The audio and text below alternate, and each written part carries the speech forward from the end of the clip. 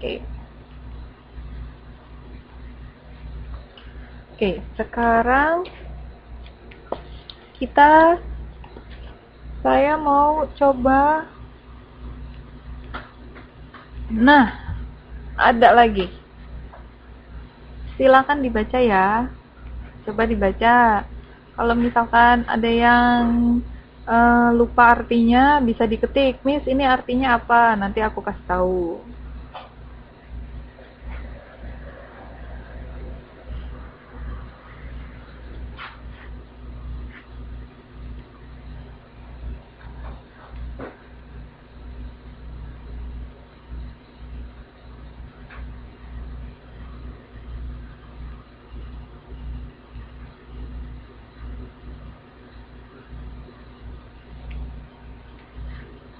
Major. Oke, Tarunga itu nama. Memang tidak ada artinya. Oke, sebentar. Dari major ya, dari Mbak Nur. Major itu artinya bisa bisa diartikan besar, bisa diartikan utama. Major biasanya pasangannya sama minor kan? Nah, itu. Major itu bisa diartikan besar, bisa diartikan utama. Untuk Taronga itu memang namanya ya, Mas. Namanya kayak nama apa gitu. Nah, kalau environment tuh, terima kasih Mas Fikri sudah dijawab, lingkungan.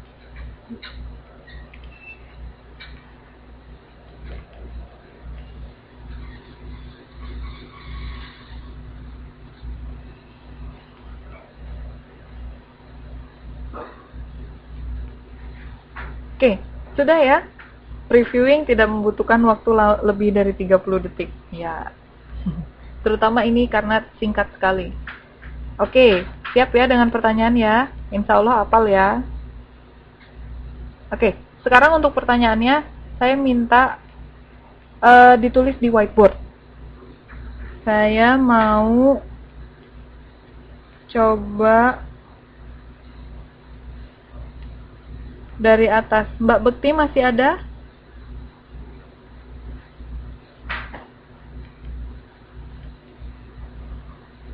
Oke, Mbak Bekti nomor 1, sebentar ya. Mbak Wiwit nomor 2. Mbak Brenda nomor 3. Mbak Nunu nomor 4. Mbak Nunu masih ada semua?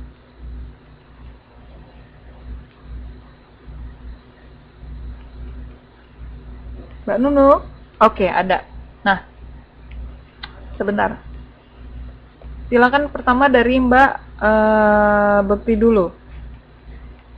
Nah, tuh, nomor 1, nomor 2. What is the text tell us about? Terus nomor 2, where is Taronga Zoo located? Sebentar. Coba ditulis di whiteboardnya, biar canggih dikit gitu ya. Ada yang sudah bisa menulis di whiteboard?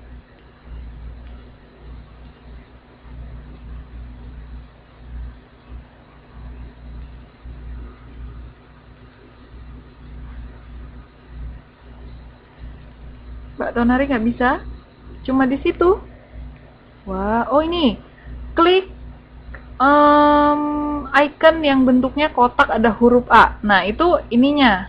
Itu paintnya. Klik yang tulisannya teks. Kalau teks, nah, di situ nanti akan keluar box. Oke deh. Ini siapa nih? Yang B.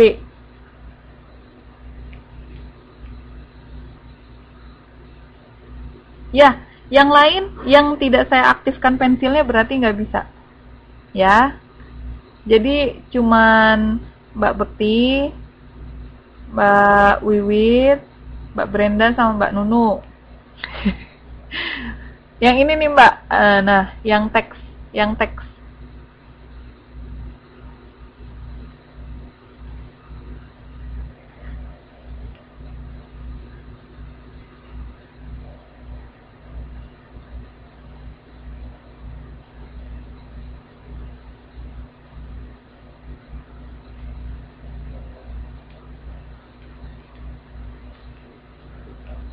Misalkan gini, jawabannya A. Nah, tuh. Aku bisa ngetik kan di situ? Oke deh, nggak apa-apa deh pakai paintnya juga nggak apa-apa deh, pakai kuasnya. Oke.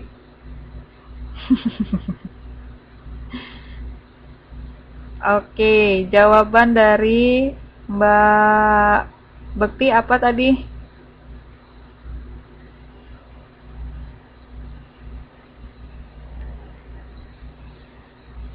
What is the text tell us about? Teksnya menceritakan tentang apa? Boleh diketik aja di chatnya kalau begitu. Nggak apa-apa. Pertama kalau nggak lancar nggak apa-apa ya. Jadi whiteboardnya nanti kita pakai lagi. Mana Mbak Bekti?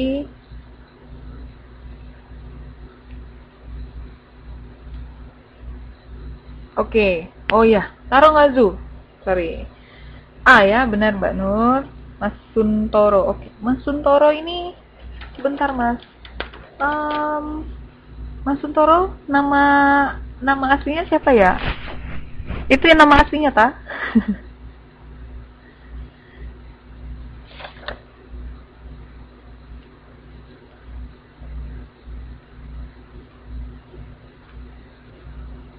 Oh, oke. Mas Bagus Suntoro. Mas Bagus ya.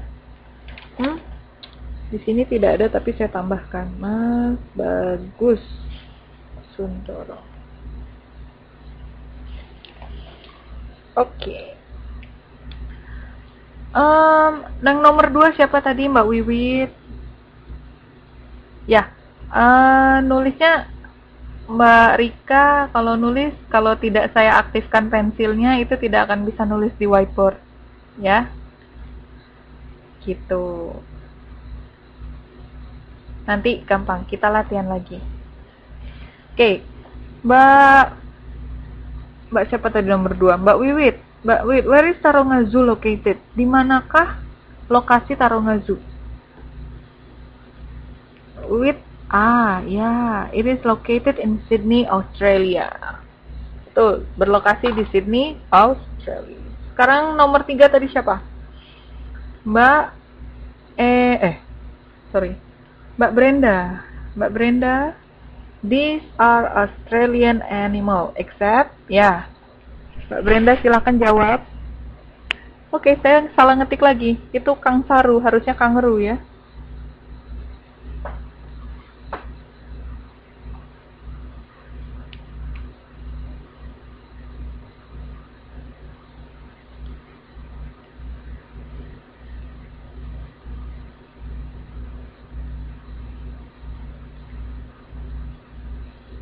Mbak Brenda jawab D. Mbak Wiwit D. Ada jawaban yang lain? Yang lain boleh?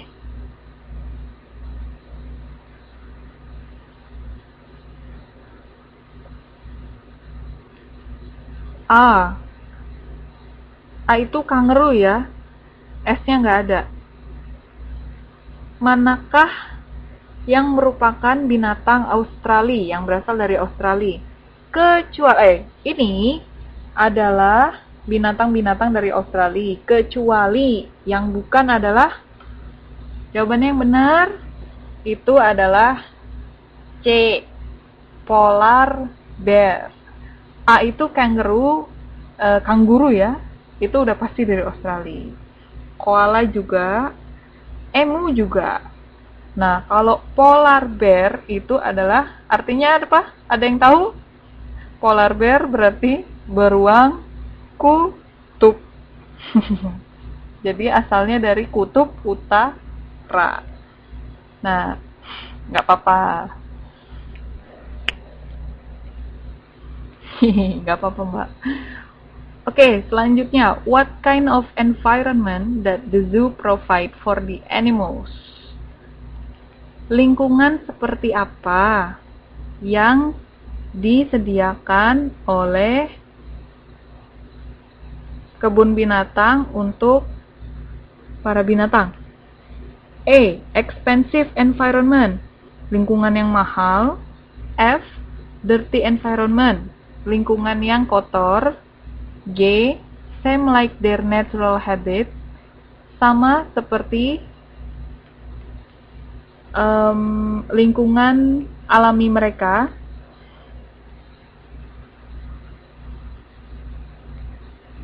Ya, hampir semuanya benar ya. Same like their habit. Oke. Sip, kalau gitu semuanya yang ini mengerti ya.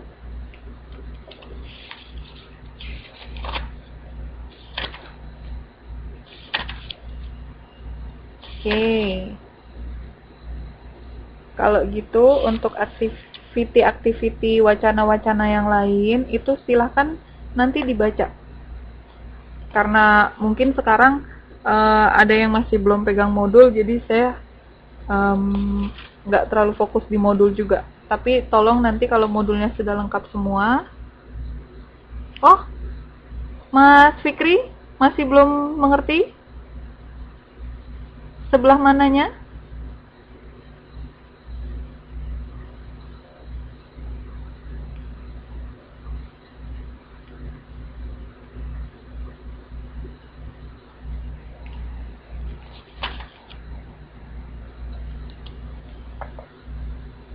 Oh iya, arti perkata belum hafal. Iya Mas.